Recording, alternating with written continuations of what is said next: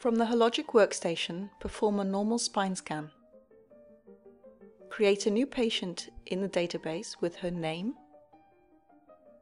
and date of birth.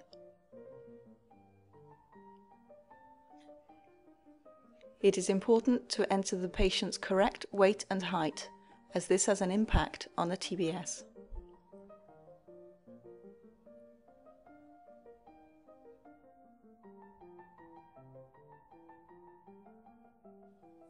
Select AP Spine, deselect Default Mode, and choose one of the first three in the list, not the Express mode.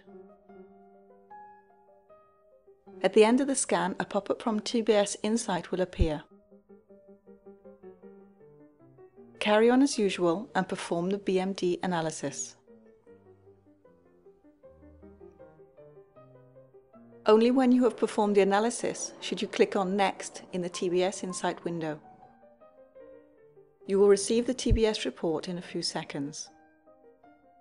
On the header of the report, you will find your patient's details. And just below, the TBS results represented on the reference curve, so you can compare your patient to the normal population and verify fracture risk. All additional results are also shown. Now if you open TBS Insight software, you will find all TBS reports, including the last patient's analysis, which has been automatically saved.